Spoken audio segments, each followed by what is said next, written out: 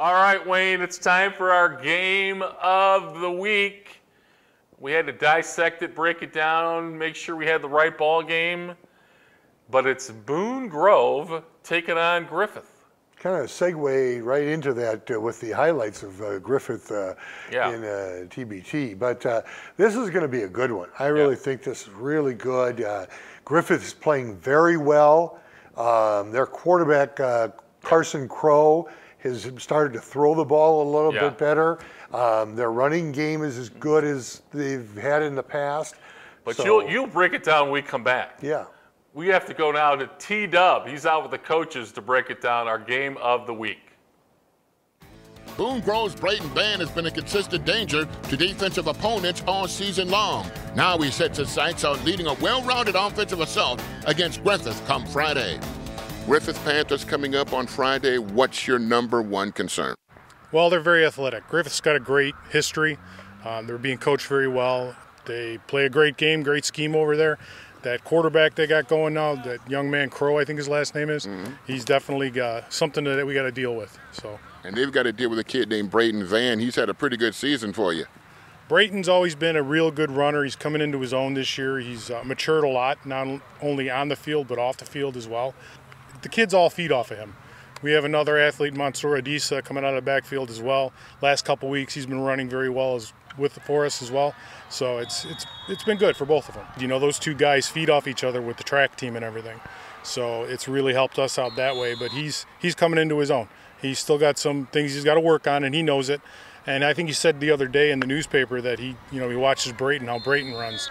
And when you have somebody like Brayton that has that ability just naturally, and you can learn off of that, it's really working out for him and for our team. And it's got to be important because when you go into a big game against Griffith, you got to have more than just one major weapon, or in the case of your quarterback too. Right. Dylan Paul's our quarterback. He's been doing a great job for us. We did a lot of 7-on-7 this past summer, and we haven't really had to do that. But we still have that in our back pocket. We know it's there if we need it.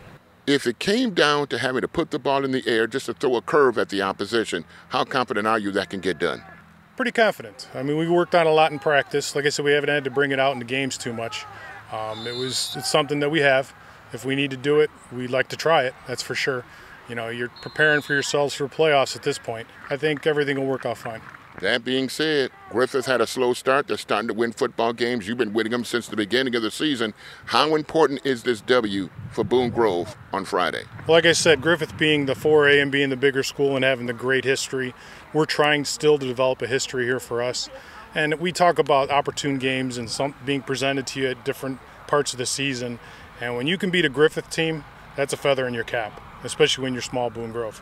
So we talk it up all week long, and the kids really get involved with it, so it's pretty good. After scoring only 6 points in their first 2 games, Griffith has exploded offensively in their last 3, led by sophomore quarterback Carson Crow. Crow and the Panthers' next assignment? Continue to put up big numbers against Boone Grove Friday.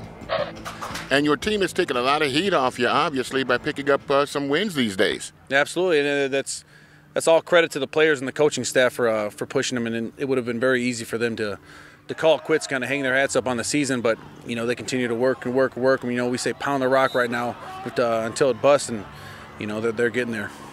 Wheeler game this past Friday, you guys were very impressive. They scored first, I believe, and then you guys just pounded on right afterwards. How important is that game going into the Boone Grove matchup? You know, they have a lot of talent, a lot of players, and Coach Hudak's doing great things with the program.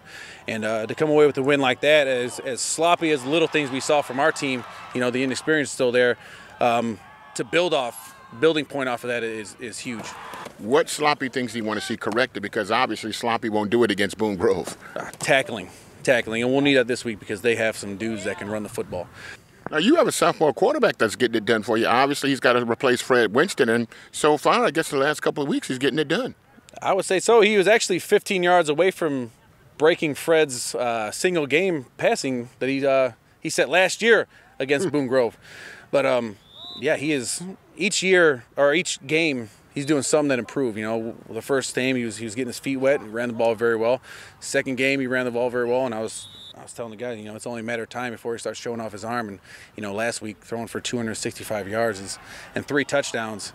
I mean, I look forward to having him for another couple of years. Can we expect you to put the ball in the air as much or more than you normally do against Boone Grove this week? I think it's Coach Muselak does a great job of, spreading the ball, spreading the wealth. A lot of guys touched the ball last week, and it was whatever's working. At that time, our running game wasn't necessarily clicking, and our passing game was doing something it hadn't done pretty much all year, and hitting a lot of people, especially a lot of people deep, a lot of short passes.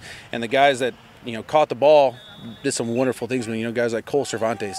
We got to find any which way to get him the football, because when he has the football in his hands, he does some magical things.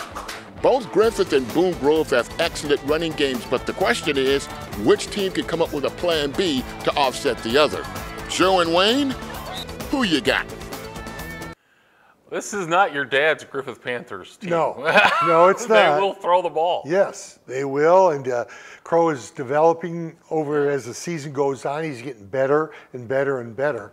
But you know what, Joe? I think that the key here, if Griffith can give the van a flat tire, somebody else is going to have to step up. I think the guy that can do it is this Dylan Paul. We don't hear much of Dylan, the quarterback. He's a senior. He's been there. And I agree with Coach there that he has been, if he can throw the ball well, that gives them another dimension. I love when the coach comes on PFR and says we got some things that we haven't shown yet.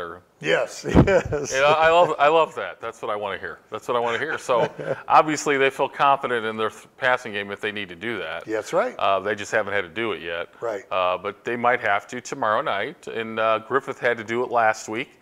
So. And Griffith did it very well. Yes.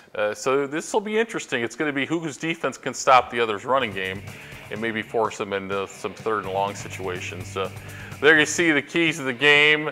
Boone Grove containing Crow, and Griffith going to have to contain Van, and turnovers will be so important in this game. And Boone Grove's going to have to be aware of Ernest Johnson, who had a real big season last year, and Cole Cervantes. Yeah. Those two guys, Cervantes especially, he can fly. Yeah, and they're getting better, and the passing game's getting better. So yeah, I think they got more weapons involved, which make them a little more difficult to defend. Mansour, yes, Adisa. Easy for me to say, not really, but and he has done an excellent He's job. given them another weapon. Yes. He's given them somebody to try to keep the defenders from keying as much as possible on Van. In this game, of course, will be see who will win it in the trenches. Yeah. Boone Grove has some outstanding offensive line play. Did you see some of those big guys? I didn't realize they were that big. Yes, they are. So this will be an interesting ball game. Yes. That's why it's our game of the week. Who do you like, Wayne? I struggled with this. At first, I was going Boone Grove, then I went to Griffith, and then I just threw the pencil in the air and it hit Griffith. I think this is going to be a tight one. I really do. And there's going to be some scoring, but I like Griffith at home. Yeah, I think that's the pick. The Griffith getting better. Big one over Calumet. Got to take them probably at home. All right, let's see the rest of the games coming up next.